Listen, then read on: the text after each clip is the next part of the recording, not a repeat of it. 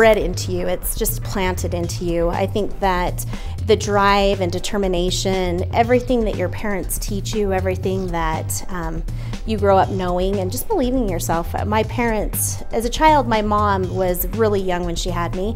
She used to always say, "Sweetheart, you can be anything you want to be. You can be anything you want to be." And I think it's really believing in yourself from a young age and just deciding what you're going to be and going with it. In our office, our philosophy is, with our clients and with everything we do, it's never about the paycheck.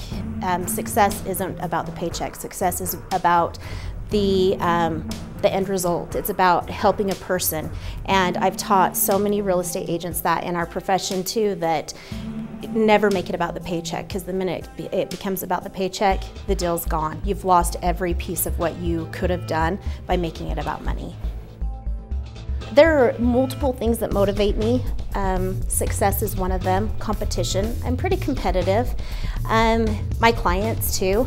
When it comes to getting out of bed in the morning and dealing with some of the banks we deal with, I look at it and go, oh, I can't do this. But knowing the end result and knowing that I'm helping someone, it's worth it. Every little piece of it's worth it.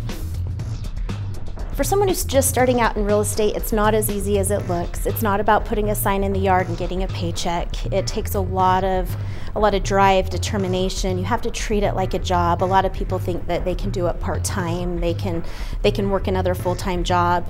Being a great real estate agent, it takes dedication. You're there 24/7. I still get texts at 1 o'clock in the morning from people who are stressing out, who can't sleep.